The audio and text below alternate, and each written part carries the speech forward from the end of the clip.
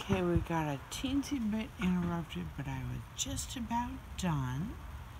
So let's continue back. And this is what it looks like after trimming. You can see where I trimmed it. Whoops, and there were 2 leaves right there. But guess what the plant decided to do? It said, oh, I can't grow long, so I'll grow wide. And it made these beautiful stems, 2 of them coming out there, growing even more leaves. So it's going to grow wider, keep on going, and it looks like the set below that decided to sprout also.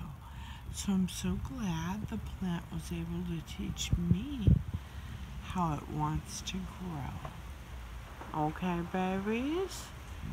And looks like these over here haven't been trimmed yet, but that's okay. The plant still needs some to catch the sunlight, right? Okay, talk to you later.